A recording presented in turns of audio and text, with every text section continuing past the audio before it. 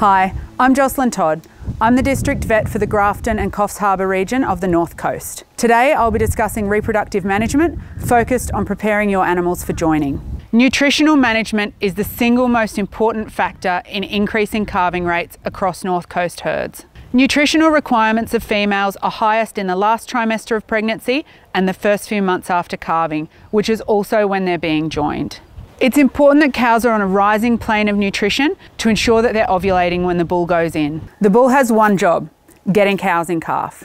Consider a bull breeding soundness evaluation, or BBSE, at least 6 weeks before joining. These can be conducted by most private vets and are cheap insurance, particularly in small herds that are only relying on 1 or 2 bulls, or seed stock operations who are single sire mating. This includes a visual and physical assessment of your bull to ensure he's capable of moving around the paddock effectively, identifying on-heat females and serving them.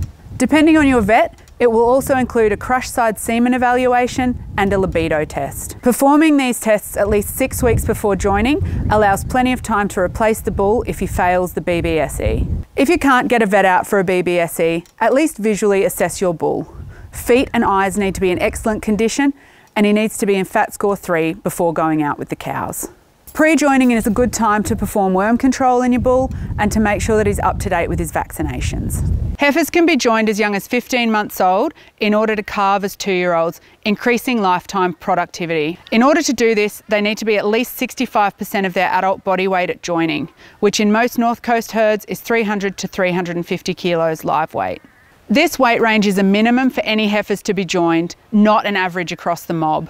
It's also important to manage joiner heifers' nutrition ongoing so that they're calving at 85% of their adult body weight.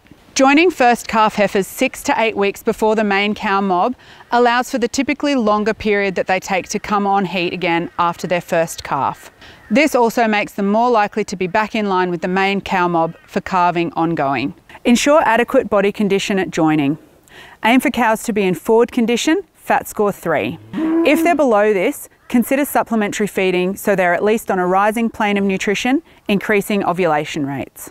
If cows are in FAT score 1 or below, early weaning of calves can increase the chance of getting cows back in calf. Ensure heifers, cows and bulls are up to date with relevant vaccinations prior to joining. There are highly effective vaccines available for clostridial diseases and leptospirosis, vibriosis, pestivirus and 3-day sickness, as well as others. Early pregnancy testing 2 to 3 months after the bull is taken out is ideal for identifying cows who have failed to get in calf. This saves carrying empty cows for the 6 months until calving and wasting quality feed on empty animals.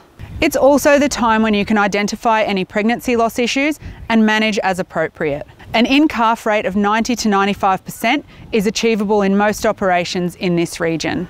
It is important to differentiate between a pregnancy loss issue as opposed to failure to conceive. If you suspect a pregnancy loss issue in your herd, you can contact your private vet or your local Land Services district veterinarian to investigate this issue. This video is based on a more detailed written article which is available for email distribution. Please contact your local Land Services office to get a copy of this article.